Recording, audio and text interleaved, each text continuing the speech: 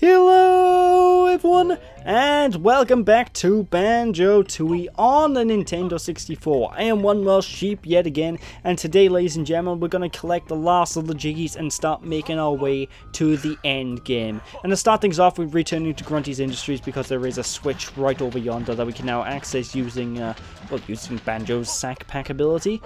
And, yeah, we can actually use this now to get hold of this fantastic Jiggy. Yes, how delicious. Oh. And that's not the only Jiggy we will be picking up in this world, because if you guys remember back down in the air conditioning area, well, we basically left out a Jiggy down there that we can actually pick up right now. So let's just head on all the way back down, and we do need to be Banjo alone, I believe, to actually get this Jiggy. So, you know, pop down here without Kazooie, pop down here with only Banjo, and we're basically on our way. This is the last Jiggy of the game, ladies and gentlemen. All 90 of them. Oh, can you feel excitement? I know I can. Oh, it makes me feel all tingly inside. Yes. And of course, you know, it's just very nice for me to actually finally get this LP done and dusted. You know, I'm honestly quite happy about this because this LP's been going on for months upon months on end. I've always been putting it off for one reason or another, or things got in the way in my real life being able, you know, blocking off from being able to finish off this LP. So it's nice for me to finally finish up this and actually be able to work on other projects that I want to work on, you know, ladies and gentlemen. So, you know, pop over here, go into the waste disposal plant, and it's time to pick up our final Jiggy. And it's basically underneath this group, so we do need to use this, I forgot the name of this power. I always forget the names of the moves in this game, but we do need to get this power in order to jump down here. But there we go. We got all the Jiggies. Hell to the yeah. And, I don't know what that treat he's on about in the cinema selection screen is, because I had a quick look after this and I couldn't find anything in there that I hadn't seen before, so I was really confused by that. I don't know. But yeah, with that, let's go and talk to Jiggy Wiggy and get the final Jiggy Wiggy's Temple puzzles done and dusted. And there's more than one Jiggy Wiggy's Jiggy Wiggy Temple puzzle this time around, ladies and gentlemen. There's two for the final world, because this by here is actually what's going to gain us entry to the final world, as you'd probably expect. But we can't access the final boss until we do the next puzzle after this one, and it can be a little bit of like a cock tease if you're playing through this game the first time through. You know, you access this world, then suddenly you reach the top of the tower, and then, oh, you need to get a few more Jiggies and do another puzzle before you can access the final boss, and I don't know, it just drives me mad. So I advise basically when you get to this point, just do all these puzzles at one go, you know, ladies and gentlemen. But I digress. Anyway, we've seen puzzles all the way through up until this point again, so I'm just going to speed this up for you guys.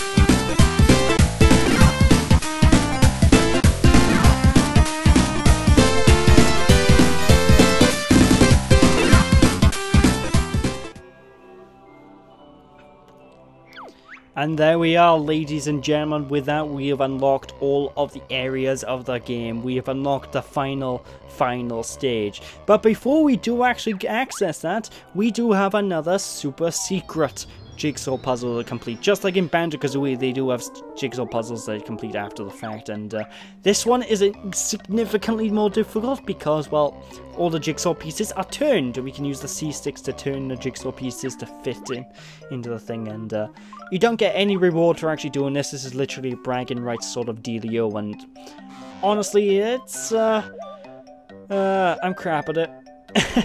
I'm not gonna beat around the bush. I'm crap at this, and it's kind of annoying actually, because I don't know, I've never been particularly good at jigsaw puzzles, and it's the same with the Banjo-Kazooie one where we had the super secret jigsaw puzzle as well. I was just terrible with it. I could not do anything that I could never do anything. I can't figure out the right places to put the things, that's basically what I'm saying. But, anyway, I'm gonna speed this up a little bit because, again, it's another jigsaw puzzle, so, you know, bada bing, bada boom!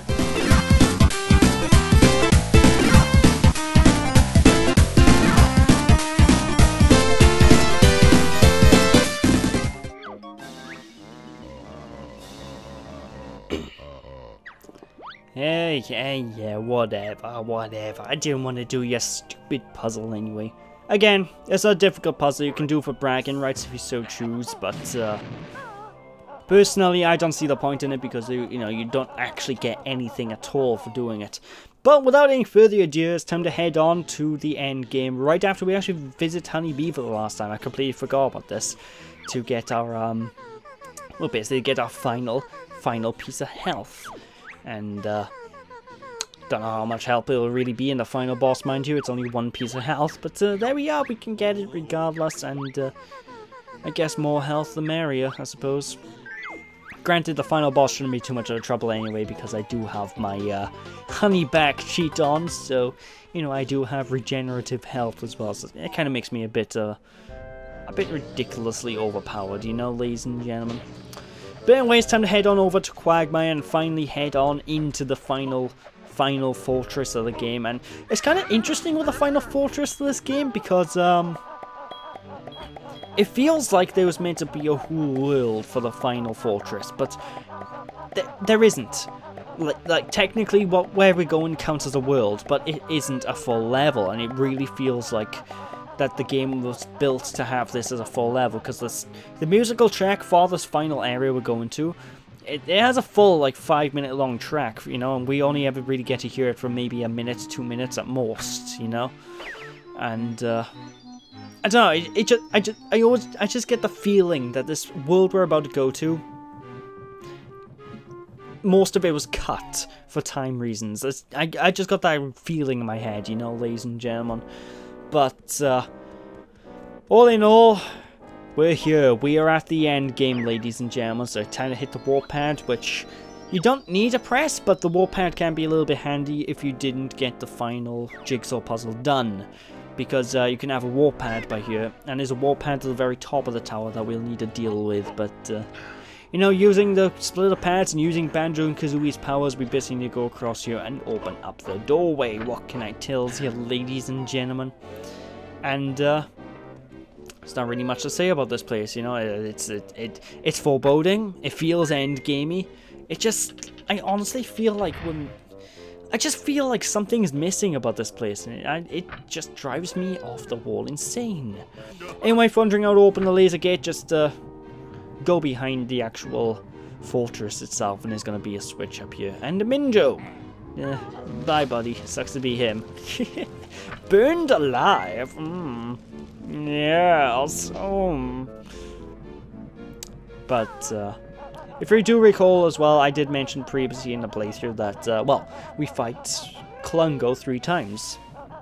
Well, it's about time for the third and final Klungo boss battle, and again, just like I previously mentioned, or at least I believe I previously mentioned this, Klungo doesn't actually change in difficulty for the most part, because Klungo's phases, as I've already mentioned, are randomized each playthrough. So one playthrough you have a completely different set of moves against you, and another playthrough you have another set of moves, So I don't know. It just seems kind of out of place just before the final gauntlet. You have to fight Klungo again, which honestly isn't even that much difficult compared to any of the other times. He doesn't take more hits to kill. He isn't faster. He just uses a different type of move. Ladies and gentlemen. But I digress. Anyway, this time around, ladies and gentlemen, he has the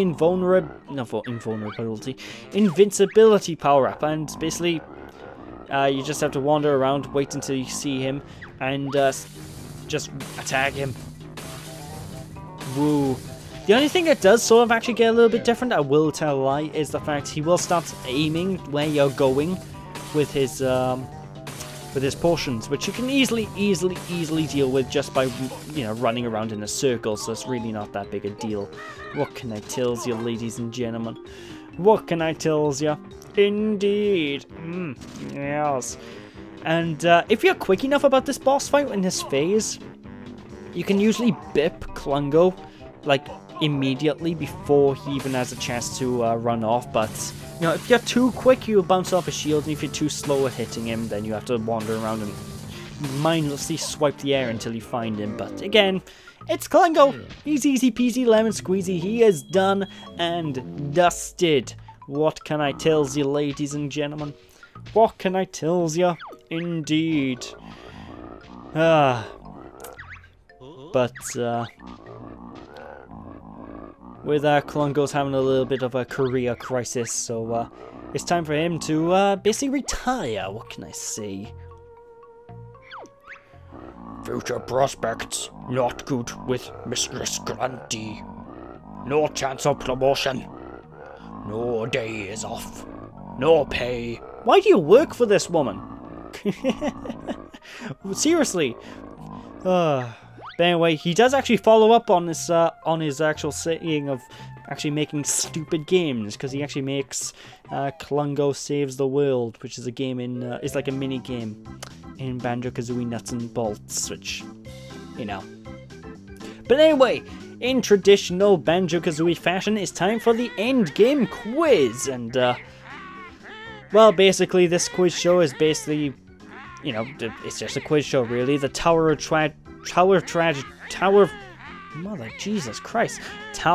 Tragedy quiz.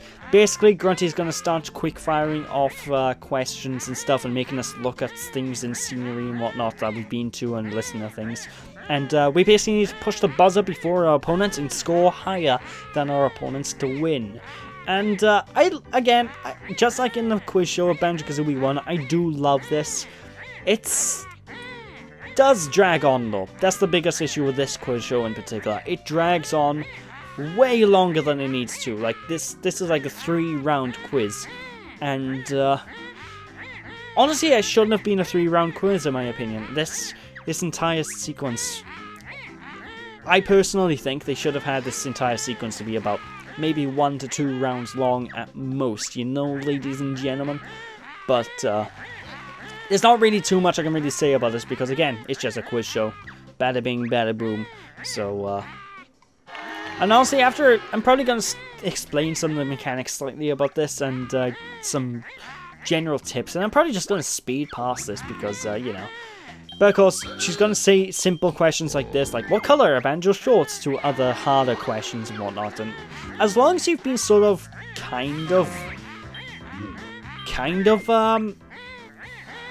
what's the word I'm looking for? As long as you've sort of kept your eye out as you've been progressing throughout the game, you shouldn't have any trouble with this for the most part, you know, ladies and gentlemen. But, basically, yeah, it's a typical quiz show game. You just have to... You basically have to just answer the questions right and get the most points, you know, ladies and gentlemen. And when you do get to the 2 different phases, things do change up a little bit, but, well, I say that, I should mean the final phase, things changes up a little bit, which I'll talk about when we get to it, but again, it's a typical game. Like, if you have general trivia knowledge of Banjo-Kazooie, then you'll have no problems whatsoever. That's mainly what I'm getting at, you know, ladies and gentlemen. Now, if you do lose at one of these questions, you do lose 2 points, but if you do win a question after another person loses it, you will get 1 point. And whenever you succeed in getting a question the first time, you'll get 2 points for yourself as well. So there we are. But again, there's not really much to say about this, so I'm just going to speed this up until we get to the actual round where things matter. So yeah, I'll catch you guys in a minute.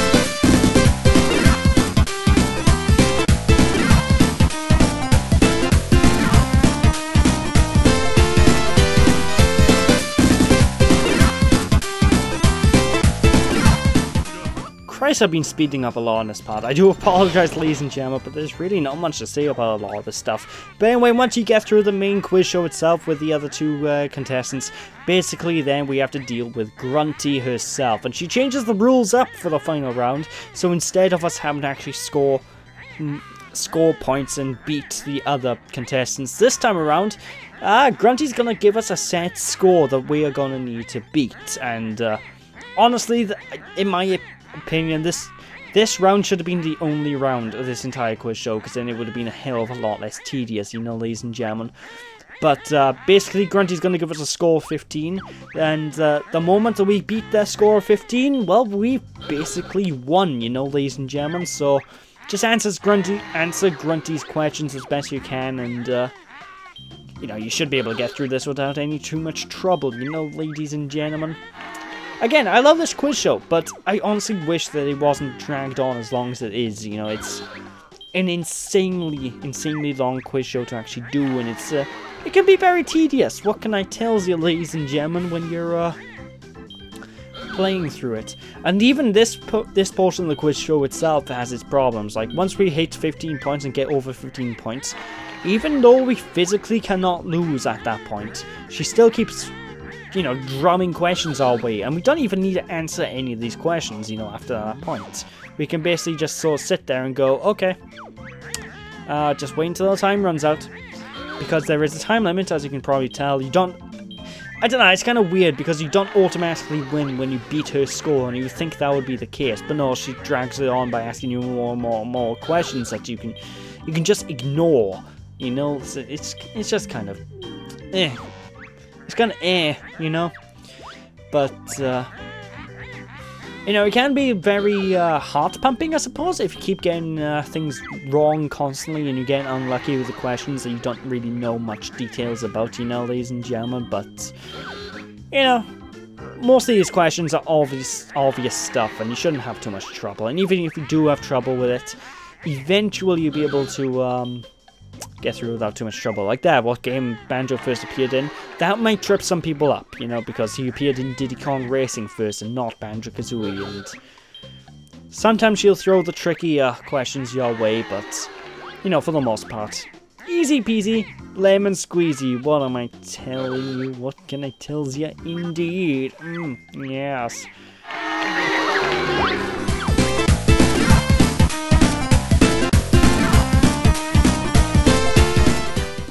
There we go. I had to speed up. I didn't want you guys to just sit through that again, because there's no reason to sit through just constant questions that I'm just gonna sit there and not even bother answering, you know, ladies and gentlemen. But there we go. That is the quiz show done and dusted. What can I tell ya? What can I tell ya? Indeed.